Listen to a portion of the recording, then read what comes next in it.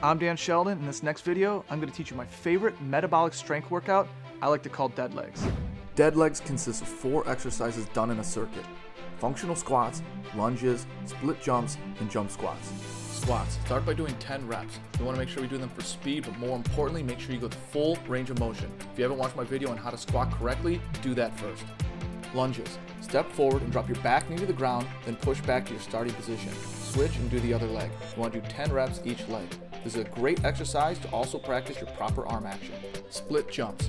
Jump from one lunge position to the other, but this time try to keep that back leg straight. You want to do 10 reps each leg. Squat jumps. Drop down into a squat position and then spring up off your toes. When you land, you want to land back into your heels. You want to do 10 reps of these. Dead legs are best performed at the end of a workout as a final exercise, as it will definitely fatigue your legs. Subscribe to my YouTube channel and start checking out all of my other training videos so you can start to invest in your athletic success.